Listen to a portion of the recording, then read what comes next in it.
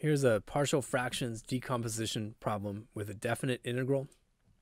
And I also chose the factors so that some of the integrals would be instructive. So I am making a proposal that this thing can be broken down into simpler pieces. I have an irreducible quadratic factor and I have a linear factor. And this proposal is general enough to get the job done. So a general linear term over that quadratic, x squared plus 2, plus a constant over that linear term. Then, as usual, we multiply both sides by the least common denominator, which is x squared plus 2 times x plus 3. And then everything cancels out in the denominators.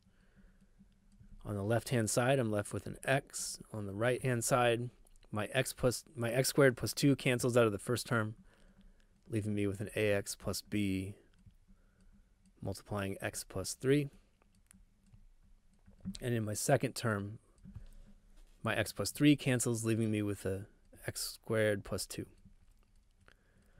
Now, on this one, it isn't so bad to just expand everything on the right-hand side, and then we'll do the comparison of coefficients on the left and right. So I have ax squared plus 3ax plus bx plus 3b plus cx squared plus 2c.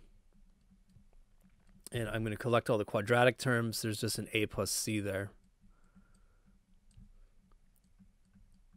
Then my linear terms, and all I've got is a 3ax and a bx. So 3a plus b times x. I'm going to go ahead and just cross out every term that I've taken care of so I don't miss anything. And then my constant terms are 3b plus 2c. And on the left-hand side, I've got just an x. So for this to be true for all x, the coefficient of each power of x has to be the same on the left and right. And the coefficient of x squared on the left is 0, and on the right it's a plus c. So a plus c must be equal to 0. The coefficient of x is 3a plus b on the right-hand side, and it's 1 on the left. So 3a plus b is equal to 1. And then the constant on the left is 0, and on the right is 3b plus 2c. So 3b plus 2c must be equal to 0. Now I have to solve the system of equations. So I suppose what I'll do here is eliminate b from the second two equations, and then I'll combine that with the top one.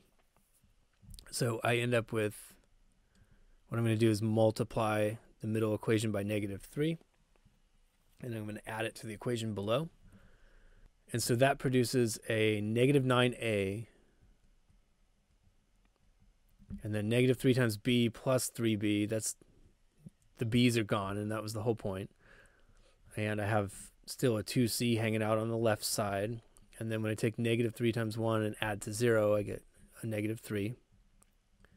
Now my top equation was a plus c equals 0. So I suppose I'll just use elimination on this. Substitution isn't bad either. And I'm going to take 9 times the bottom equation and add it to the top equation. That eliminates the a's, and it gives me 9c plus 2c. That's 11c equals -3. And so it turns out c is -3 over 11. I know that a is the negative of c. So a is equal to 3/11. And then I'm going to solve for b, I think, just by going back to my original second equation. It's real easy to solve for b out of that. So b is 1 minus 3a. 1 minus 3 times 3/11. 1 minus 9/11, which is 11/11 minus 9/11. So it leaves me with 2/11. All right, so I've got my a, b, and c. And now I can decompose my original integral into 3 different pieces and hope they're not too bad to integrate.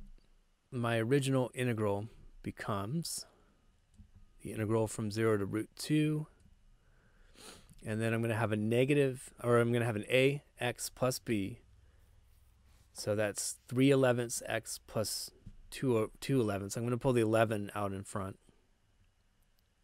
So I get a 3x plus 2 over 11 times the quantity x squared plus 2 plus a c over x plus 3, and that's negative 3 11ths. So I'll just go minus 3 over 11 times x plus 3 dx. Now we're going to get into integrating this thing now, and that's going to require splitting up that first fraction into two pieces. So one of them is going to have a 3x over the denominator, and that's not so bad because basically the derivative of the denominator is sitting in the numerator. And then we're going to have a 2 over that denominator, and that has the form of an inverse tangent. So it's going to be something about the inverse tangent. Then when I integrate my second term, that's a simple natural log of a linear factor. So let's split these things up and get into it.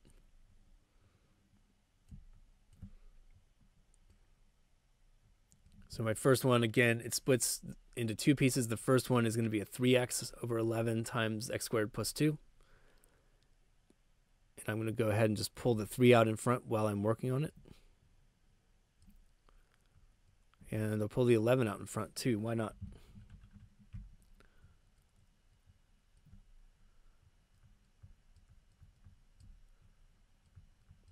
My second piece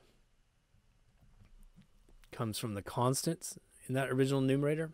So it's going to be a 2 over 11 times 1 over x squared plus 2. I'm going to pull the 2 over 11 out in front.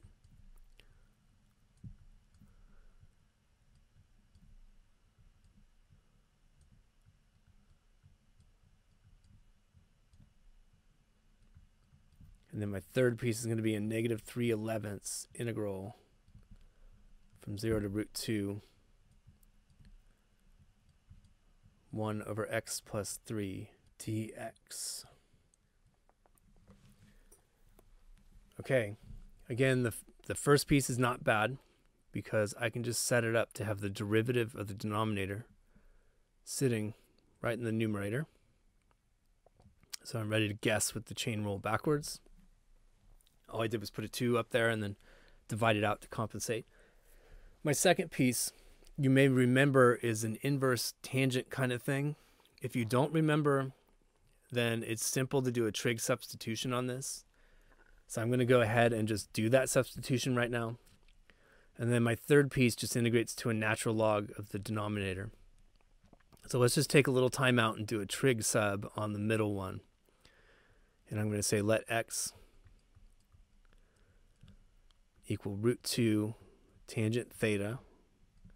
So that x squared gives me a 2 tangent theta. And that allows me to factor out the 2 and get rid of it. And then I have to transform the differential as well. Dx is going to be root 2 secant squared theta d theta.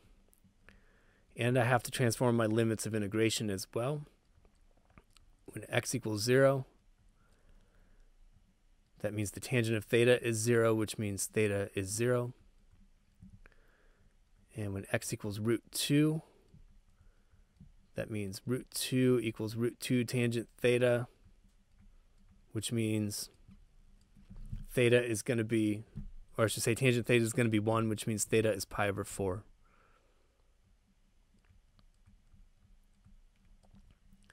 All right, so this one, the middle one, becomes 2 11ths integral 0 to pi over 4. Dx was root 2 secant squared theta d theta.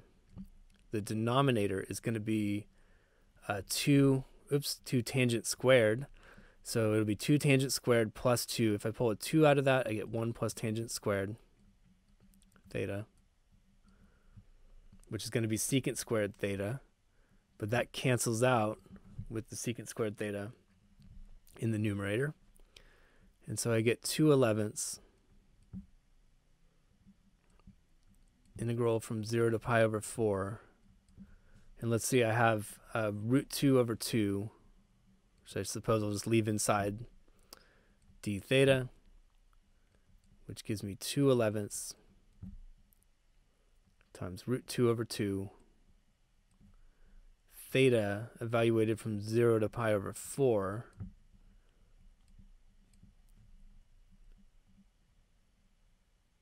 which is just pi over 4. And so I end up with a root 2 over 11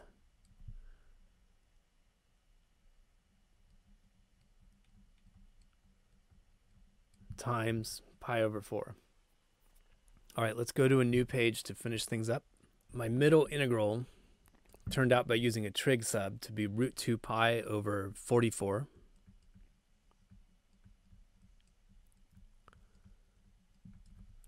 And now I just have to do the first and last integrals. And the first one, I'm carrying constants of 3 over 22 out in front. I had already set it up so that the derivative of the denominator was sitting in the numerator. So I can just do the chain rule backwards now, and I get natural log. I don't need an absolute value since x squared plus 2 is positive. X squared plus 2. I'll evaluate it from 0 to root 2. My middle term, again, I've already determined that that's root 2 pi over 44.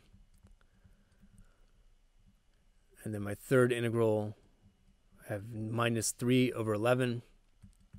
Natural log absolute value x plus 3. I don't have to worry about the absolute value on this either, because if I look at my integration interval, all those x's are positive. X plus 3 from 0 to root 2. So I get 3 over 22.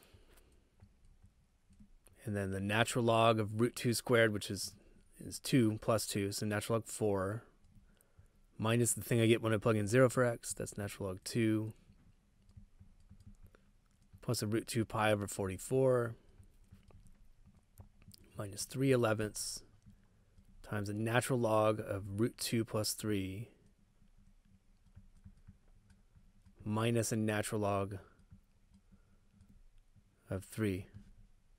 And that's our integral.